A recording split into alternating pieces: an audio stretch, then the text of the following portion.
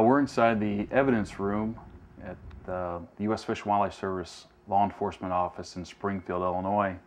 And as you can see, there are a number of pieces of evidence in this room, some that pertain to Operation Snowplow, some that pertain to other investigations that are either completed or ongoing. We're continuing to conduct investigations that involve the interstate sale of endangered species. Whether they're live, carcasses, dead, whatever.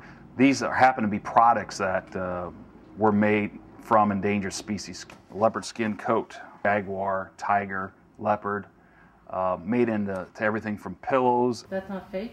Nope. And coats, ocelot coat, to rugs for display.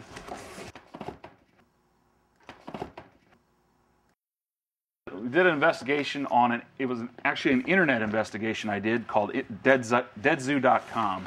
Deadzoo.com was the name of an internet website that openly advertised, a variety of different exotic animal skins, skulls, mounts, and so forth. Here's a snow leopard skin. Another jaguar.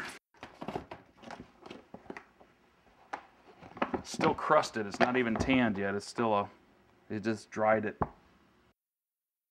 This is the kind of stuff listed on there. You just buy it, he'd box it up, and ship it to you. During the covert investigation, we learned that McMaster had a second business, and this business was run by his father. Once we learned that, we had a covert officer make contact with Kevin McMaster's dad in Pennsylvania, and his dad helped facilitate the sale of a tiger skin to our covert agent. And I think we paid $10,000 or somewhere in that neighborhood for a tiger skin from McMaster and his dad out of the Pennsylvania shop. He is currently been charged and is awaiting his day in court. But, this is just one guy in one city that we happen to know about.